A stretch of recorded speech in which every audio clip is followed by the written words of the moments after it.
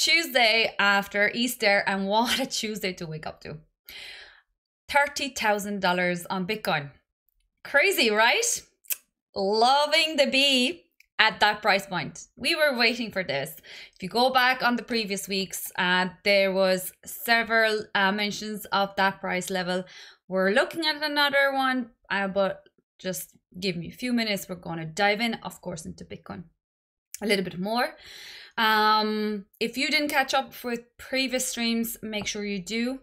Of course, I also want to invite you into my Discord, where we can discuss all the stuff we do here on YouTube, where you can just hang or decide to maybe join the crew that is set out to make their future with crypto altogether. We do NFTs, we do metaverse, we trade, we do risk management, mental health, you name it. More than welcome. Official links always in my descriptions. Official links always only on the verified accounts. Make sure you don't fall for scammers. Absolute outpour of them at the minute, guys.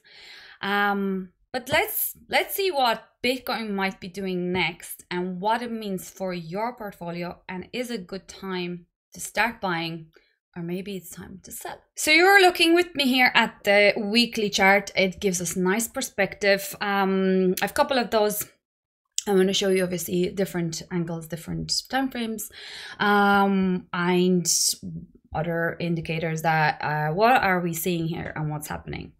I believe last week we were looking at this chart, and I was talking about how the two EMAs here, 200 and the 50, were coming in together, and they were a little bit flat, kind of indicating a move was coming, right?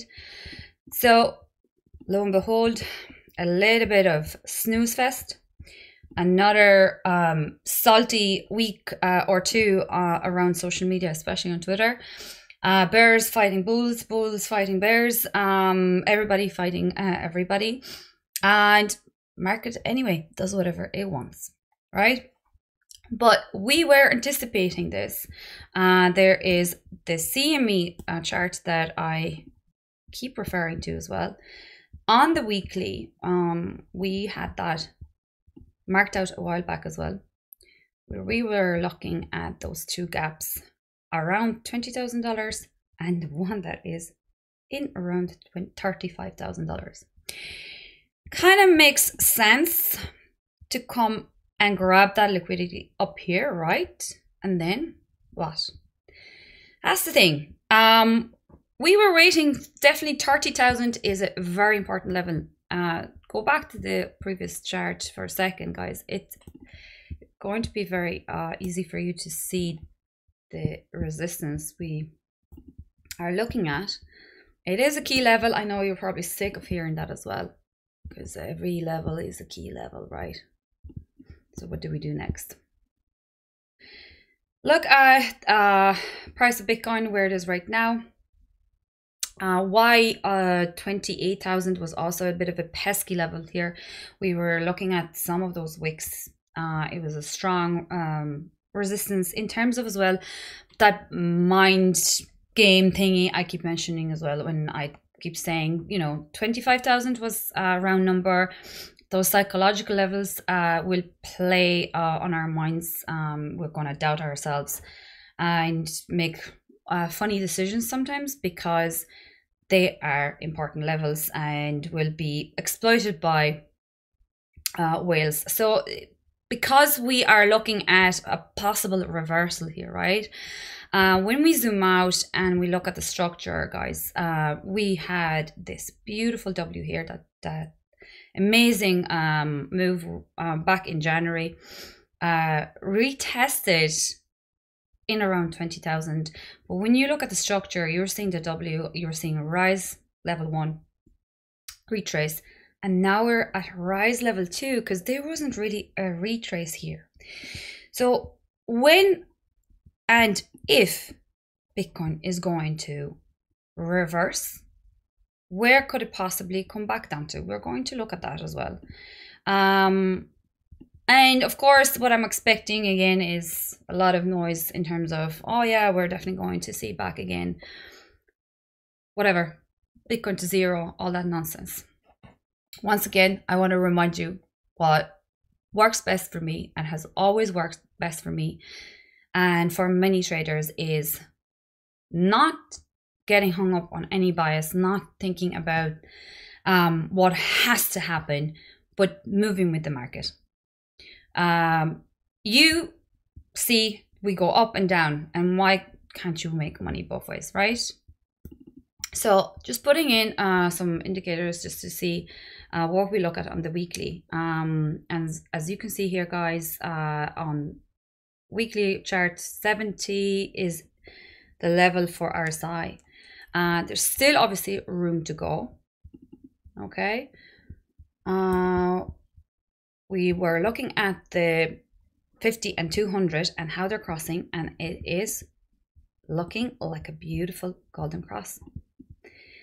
We have that. Let's zoom in because it's important how we're looking at that right now and how that 50 EMA here is curving up, going up to the top, and that cross appeared around here. Amazing. Love to see this. That's not to say, guys, again, we won't be you know, seeing a little bit lower, but those indicators, especially on higher time frames, they're going to be a little bit laggy, so that, you know, cross won't get uncrossed immediately. Remember actually the talks about this a while back when everybody was talking about the death cross, and see, this is how things are in crypto. Everybody was seeing doom and gloom back then, and we were actually nearing up to 25,000. That biggest bull trap, huh? We keep talking about that. Just to show you the 8 and 21 EMA that I talk a lot about. We are discussing it in more detail in the Discord. If you want to learn a little bit more how to trade off those indicators, you can join us there. So for the time being, that cross is super duper bullish. But if you look back, if you want to retest it, back test it and look at this indicator, how it behaved before on previous years, what price has done. Do this as a bit of practice for yourself, just to kind of know where your head at is with this. This candle, like, I can't stop looking at it. It's just so beautiful.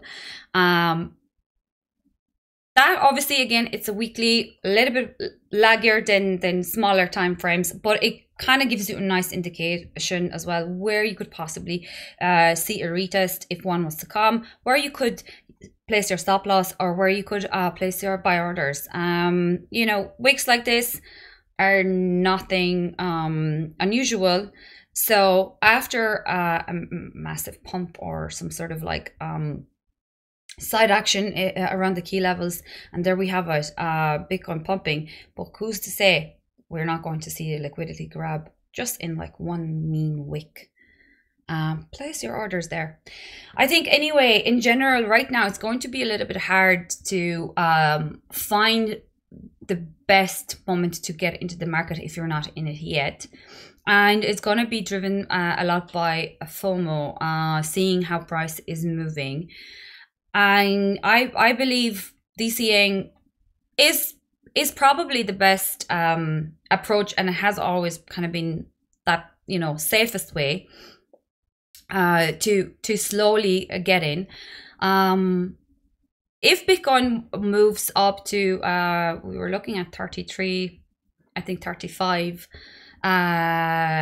your chances of making some money from here are still, you know, probably higher than actually losing.